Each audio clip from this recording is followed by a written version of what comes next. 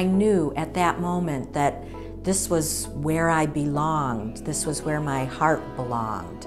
It starts from the heart. I knew this is where I wanted to be, and this is where I make a difference. Just the amount of compassion, the generosity, the love that you can give and impact in somebody's life.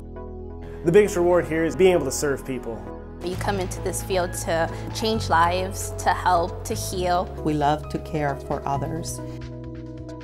When they bring their loved ones here, they're entrusting us completely. Whatever they need from me is what I'm going to give back to them. They need comfort and they need love. I'm here for you. I'm here for your needs, and I'm here to make your life happier. That's my goal in life, just to help everyone, because if I'm down and out, I want someone to help me. What I like is getting to know people and being able to anticipate their needs and take care of them. We meet the residents where they're at in their life.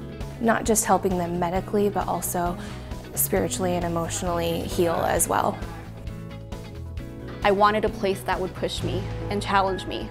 It allows you to increase your skills. This setting helps me grow. It's exciting. Every day is different. You see the physical therapist still working with them. You still see them growing every day, and it's like, wow, look at you, you're walking now. They're walking out here on their own 2 feet, and that's really cool to see. When people leave here, we want to make sure that they have the knowledge to manage their chronic diseases so that when they go home, they continue to stay as healthy as possible. You're not just a nurse, but you're also a teacher and an educator.